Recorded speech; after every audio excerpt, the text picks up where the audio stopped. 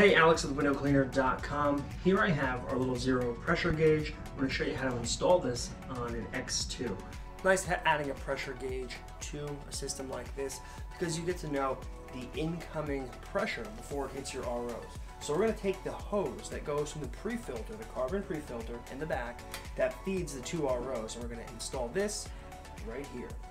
Something to know about these metal push fittings is you really want to make sure that they're pushed in all the way and they're pushed in secure. If you listen really carefully, there's a pretty good clicky here. It's very affirmative, you know when you're in. So what we're going to do is take this tubing on the back here, cut about 1 inch out. We're going to install this right about this high.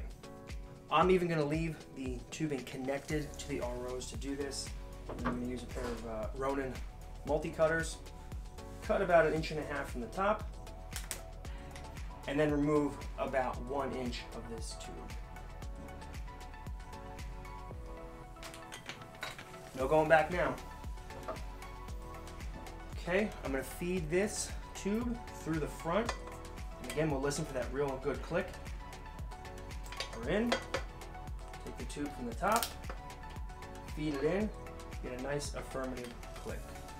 Now what we've done is simply added a pressure gauge to this X2. Now we know the pressure coming from the pre-filter before it hits the ROs. Very simple to install, nice little add-on. It's the Xero pressure gauge. Check it out at windowcleaner.com.